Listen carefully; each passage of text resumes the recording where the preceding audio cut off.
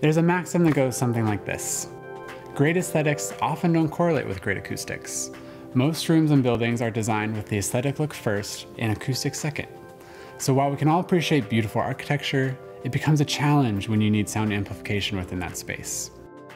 When a building requires live sound reinforcement, it's typically designed with a conventional loudspeaker in mind, and accounting for how the loudspeaker performs within the room. So you can certainly acoustically treat the room to reduce the strong reflections and boundary interactions coming from loudspeakers. But what if you didn't need to worry about that?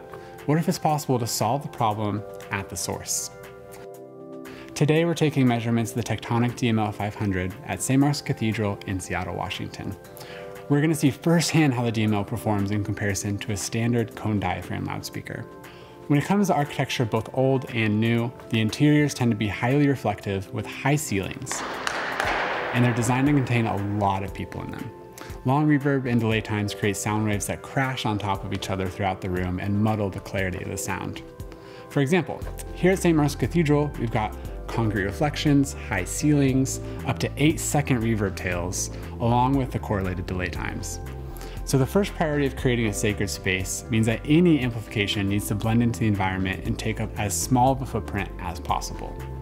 And second, the sound that's being amplified needs to be absolutely clear and intelligible, whether you're sitting in the front row or way back in the corner. And we're not just talking about the sermon. In this space, a loudspeaker needs to complement a wide range of sound, from the choir and organ for services to modern live shows with touring artists. The DML500 works so well in these spaces for a number of reasons. First, the lack of phase correlation provides a diffuse source of sound that is coherent throughout the space. 165-degree dispersion guarantees that the entire audience is hearing the same thing at the same time. Usually, room boundaries create problems with how the sound is reflected throughout the room. But when you have a distributed mode loudspeaker in place, the sound is already coming off the panel diffusely. So when it interacts with the room boundaries, it reflects them as received, diffusely.